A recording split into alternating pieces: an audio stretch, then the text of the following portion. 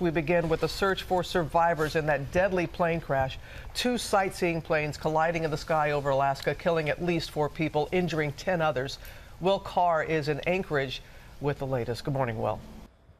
Good morning, Robin. People flocked to Alaska to take in the state's beauty. That's exactly what more than a dozen people were doing from the air on vacation when something went tragically wrong. This morning, crews are frantically searching an isolated and rugged part of Alaska for 2 people after a mid-air catastrophe. 2 planes did, in fact, collide at mid-air. The death toll from that crash jumped overnight. And I'm deeply saddened to advise that 4 Princess guests that were on an independent tour, along with the pilot, did not survive the accident. The Coast Guard confirming at least 4 dead, all aboard a sightseeing float plane called a de Havilland Beaver.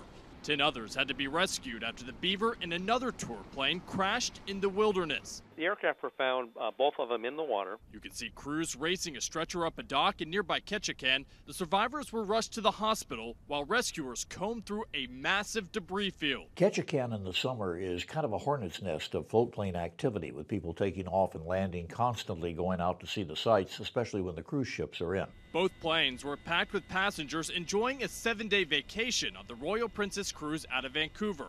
Princess Cruises telling ABC News, "We are incredibly distressed by this situation, and our thoughts and prayers are with those on board the planes and their families." The 10 people who survived were on a single-engine otter like this one, operated by Taquan Air. In a statement, the company says, "We are devastated by this news, and our hearts go out to our passengers and their families." Taquan Air is known for adventure flights across Alaska's cascading frontier. Just last year, the Coast Guard had to sweep in and make a dramatic rescue after one of the company's planes crash-landed into the side of a jagged mountain. This morning, Taquan Air has suspended its operations.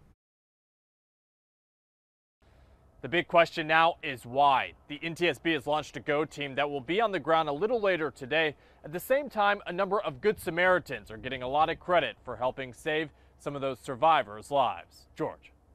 Could have been worse. Okay, well, thank you very much.